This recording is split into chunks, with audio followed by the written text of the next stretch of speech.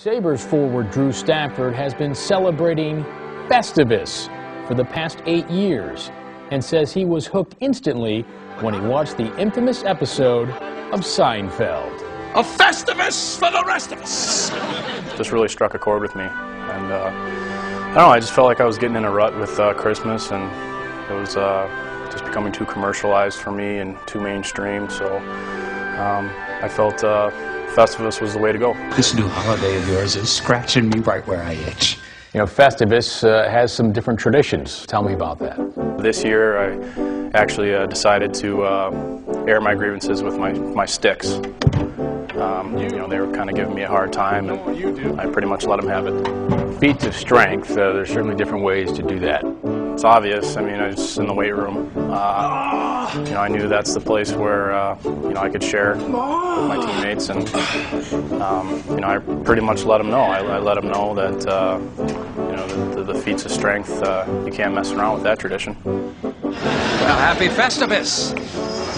What is that? Is that the pole? Tell me about the Festivus pole. I mean, we have a pole right behind you over there, but for you, I know that it's not one particular pole that you celebrate Festivus with. Just being around one, you know, just the aura of it, in its presence right now, I feel at ease, I feel comfortable, and you know, it's how I want to live, how I want to celebrate this time of year.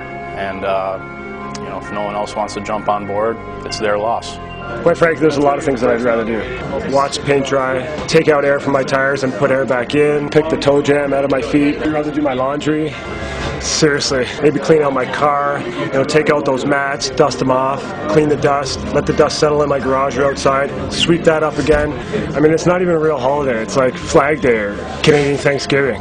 Now, the league, of course, has a mandatory holiday break, they call it, from December 24th through the 25th. Yet Festivus is on the 23rd. Do you feel like you're being excluded or perhaps discriminated against by the NHL? You know, I'm hoping that it does get the respect it deserves, and you know, I'm hoping that you know, they do respect it and honor it, and possibly let us celebrate that with the day off. Lindy, do you think the league should recognize Festivus, give players off on the 23rd?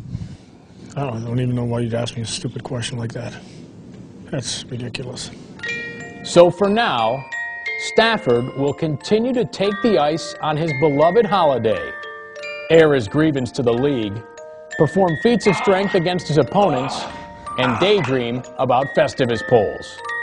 It's a burden he's prepared to carry.